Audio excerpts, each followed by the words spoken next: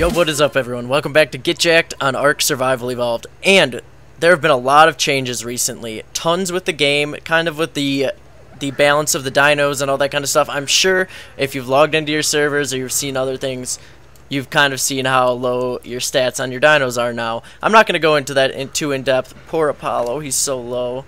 Oh my goodness. It's so sad to see our animals so low.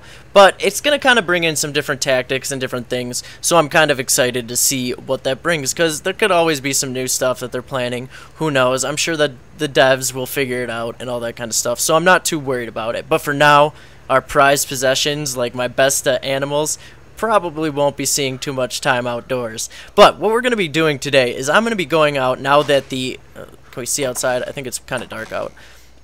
Now that the Winter Wonderland is gone, as you can see, I'm super excited to get out and just kind of go back to my favorite locations. There's a lot of locations on this map that are just great, and I wish that I would have built at some of them, but what are you going to do? You can only do so much. So, what I'm going to do is I'm going to take you out. I'm going to show you the 5, at least my 5, best base building locations. Now, I ranked them on 4 categories. Now, one is the metal. Now, metal is really important for tons of stuff, as you can see, building, structures, appliances, ammo, everything. So, I'd say metal is one of the top drivers of where you want to put a base. And it kind of differs on PvE and PvP as well. So, we've also got them ranked on the resources other than metal that they have, safety, and then convenience of where they are. So, I'm going to go out on the map, we're going to search for these locations, and I'll show you just kind of how they are and how they work.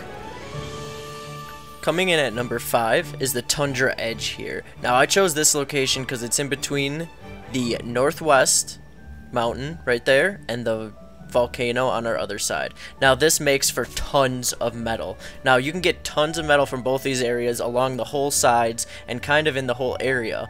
Now, the Tundra metal actually yields more because it's in a more dangerous area, so you can actually get more metal from those nodes along with obsidian. As for other resources, this is a great spot because it has both oil all around it, and it also has, like I said, the high amounts of obsidian. Now, stone is also all over the place as for wood. Now, this is a little safer down here because it's a little further from the edge of the mountains. If you don't prefer to build in the water, like on those little islands right there, there's actually a nice spot right along this area as well. This is a nice flat spot that you can carve out and kind of build a really cool base on. Now that is number 5, and we're moving on to number 4. Number 4 is going to be the Ice Islands, just north of number 5. This area is crazy. With all kinds of different shapes and sizes of islands, you can build pretty much any kind of structure that you want. Now, as you can see, there's oil everywhere. Also, penguins are safe out here. They're not going to get killed by anything, so they build up a ton, which gives you access to tons of organic polymer. Along with the northwest mountain being right next door for any metal or obsidian needs, I doubt you'll need that much obsidian with the amount of penguins that you're going to find in this area. Now, all these islands have different structural components to them. Now, I've built on this one because I actually really prefer this island over any of the others. Now, they all have all different kinds of things, so go and look and see kind of how one would fit your needs. Now, I like water dinosaurs, and this one has a great parking spot for a Mosasaurus. As you can see, this hole kind of comes in and protects it from anything that might be on the outside. I've never seen anything dangerous in these areas, so it's not really something to worry about.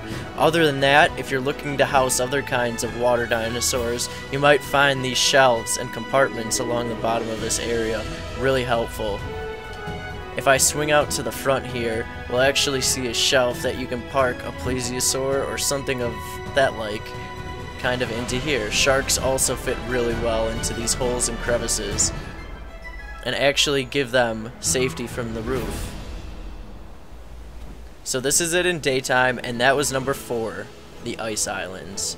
And the convenience here is horrible, but the safety is great. So it's kind of a trade-off. Alright, and on to number 3. I call it the Northeast Waterhole. It's like this little pit of water right in the northeast area, kind of between 3 mountains, so that means you're going to be able to get a lot of metal from this area. You can go to all different mountains for this. You can also go out to the Carno Island. As you can see, it's only right up northeast from here, and you can go to that cave for kiting and all that kind of stuff. Also, you can get tons of really good dinosaurs out there, and you don't have to worry about them coming back here to harm you. So this is a really cool area. I can see so many different kinds of building ideas, and I'm surprised that no one has built on it on this server actually. Now this has a really cool rock face that's going to protect pretty much 3/4 of your whole area. You're going to have to block off a couple areas, but you can actually just take this whole valley under control with just a few well-placed gates. Now you also got your own little supply of water in the middle, so you never have to worry about farming or anything like that. You're not going to have to use water reservoirs in this area, and you're also going to be pretty decently close to where the swamp will go. Now, coming in to number 2 is the Stone Isle.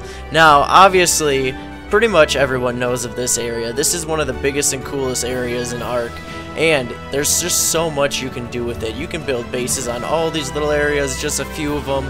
You can block off the whole island. You can just kind of go crazy with this. This person has built on top of here, and it has a lot of cool features to it as well. As you can see, this is just kind of like an example of what you can do. There's this little water hole kind of right in the middle here, which you can use as kind of like your middle area so that you have water, and you can kind of keep a couple cool dinosaurs like, I don't know, turtles or alligators or something like that. You're going to also have all these little areas in here that you can find and kind of explore and build into. Now this would make for a really good base. It's going to have natural and regular walls, so I'd be really excited if I was going to be starting a server where this was a free spot. Now, as for metal for this area, it actually has kind of its own little supply of metal. The whole south area is really void of metal. Now, in that direction I'm pointing right now is going to be the kind of, it's actually a hill. It doesn't have any elevation markers or anything like that, but it will have enough metal for you to get what you need.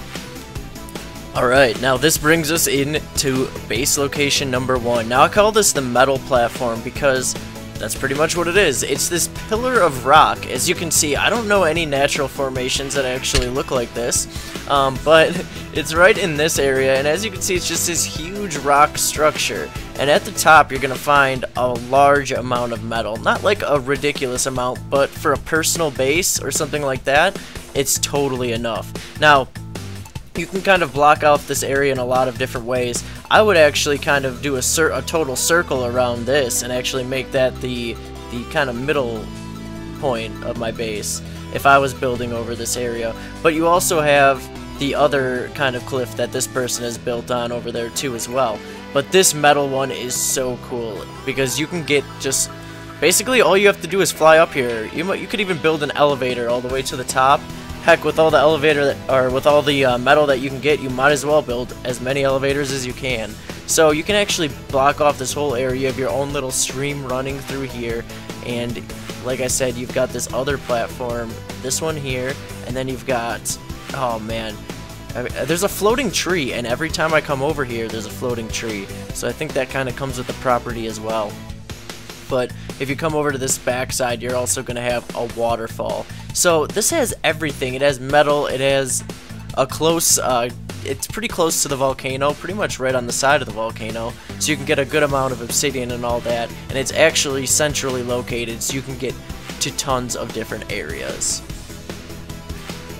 Alright, and those were my top 5 base locations. As for now, at least, things are always changing and stuff like that, and I'll definitely be looking out for some cool areas that you can throw some bases so that I can bring more to you. Otherwise, if you liked the video, please hit that thumbs up or subscribe to the channel for more content, and you guys have a great rest of your day, and thanks for sticking in.